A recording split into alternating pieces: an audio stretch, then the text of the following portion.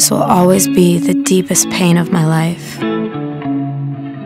I lost my grandfather, my mentor, my best friend, my blood. He raised me, but slowly both his mind and body began to deteriorate.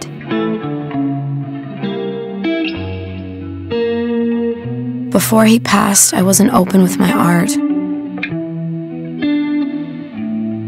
But after his death, he began speaking through my choreography. It became a spiritual and healing process. When I create, he's with me. It's the motive behind my work. Carne, the Spanish word for meat, flesh. I believe that as our physical beings decay, our souls remain eternal. When someone passes, your relationship with them doesn't have to end if you don't want it to.